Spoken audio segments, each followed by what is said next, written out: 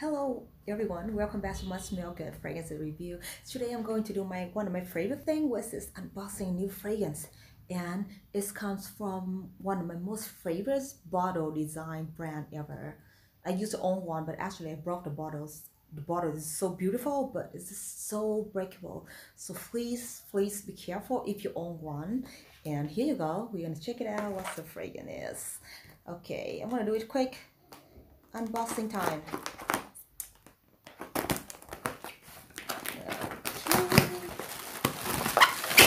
That Seal Air flask, and this one is not available in any store in here, so I had to order it. It took me like 2 weeks to get the bottles arrived, and here is the bottles. Yeah, I gotta open it right here.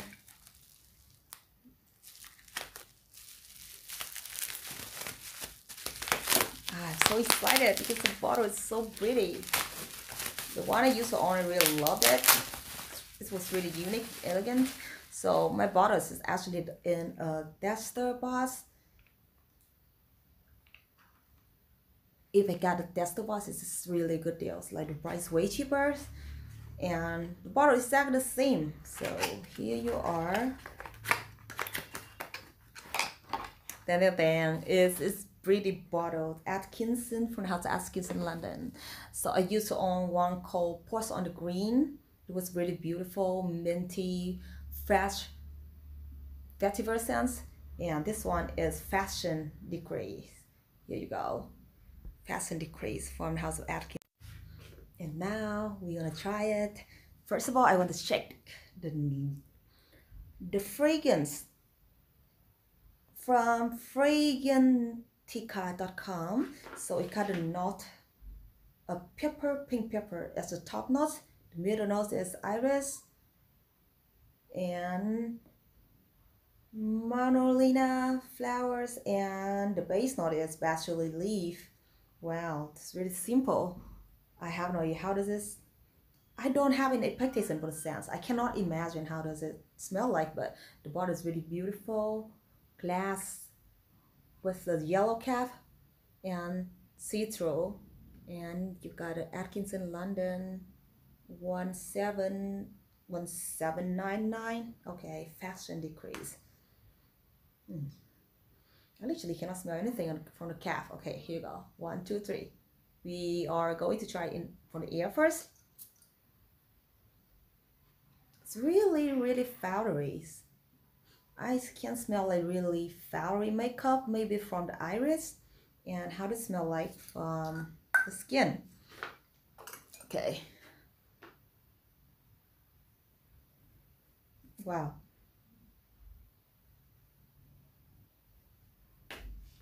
Literally, I can smell pink peppers in here.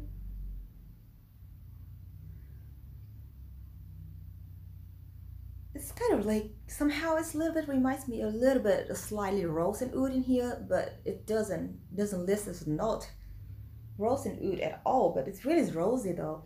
It's really like kind of like velvety rose. Beautiful, guys. Wow. And the hint of patchouli here, it's really feminine. Somehow it's just really modern kind of patchouli. It's not that earthy as I depicted. It's not dark at all. It's really like a floral, light floral. And spiciness comes from the peppers. Literally, from the nose, I thought it was really dark, patchouli, pepper, spicy, woody scents, but somehow it turned out to be really floral. Oh my god, the pink peppers and the rose in here. Oh, actually the rose not enough, but how can I smell rose so obvious in here? And the background flame with patchouli. It's really green patchouli in here also. It's such a beautiful floor, beautiful combination. Additionally, the powdery somehow in here. A little bit reminds me about a makeup powder somehow from the iris, but it's not overwhelming. It's just really well balanced. But if it's unique enough, I don't think so. It really reminds me about something I tried before. I cannot even figure out like what was this. Really like a rose base. Oh, really? I cannot think of what fragrance like that. But definitely something I tried before. But definitely it was a rose-based fragrance. Interesting though. Pink peppers. What was it? I forgot. Iris. I need to check it out again because the notes doesn't make sense. Oh, iris and magnolia and patchouli. I have no idea what is magnolia floral is. I don't know if I even pronounce it correctly. To me, it's more rose. Interesting. Oh, but my God, like from the base, the patchouli starts become a rock star in here. But it's again, it's really floral and green and fresh. It's not like earthy dark patchouli as the most patchouli scents I smell. And definitely, it's more like floral, feminine sized. Men totally can wear that if you're into like sweet rose and saffron combo kind of.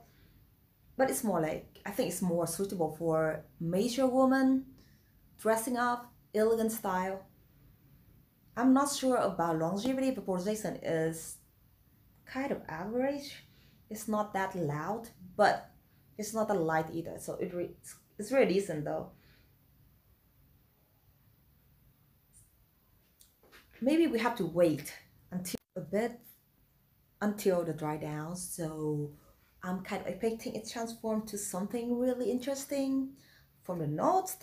So I'll be back in 10 minutes. 10 minutes is enough, I guess. I'm back, and so far it hasn't transformed so much difference. It's still, but it has a lot of rose from the base. Now it's just so rosy though. It's like pink pepper still there, so it's kind of like combining the rose, basil and peppers. It's so well balanced though. Oh, it's so soft also.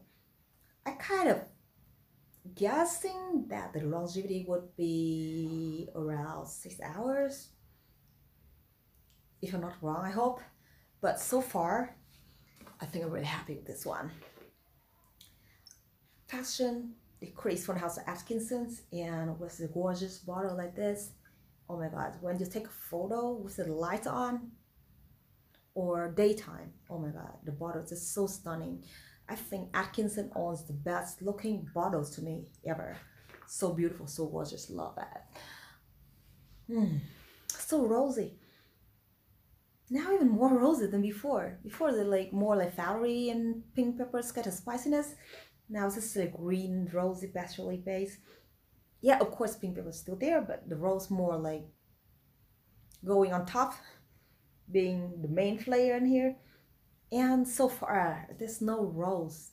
No rose is listed, but it's just so obvious to my nose somehow. I still haven't thought of any scents that's similar to this, but definitely it smells similar to something I tried before. So if you know, or if you try this one, please let me know what scent that reminds you about this Passion Decrease from House of Atkinson's. And again, thank you for watching guys, and see you next time. Goodbye.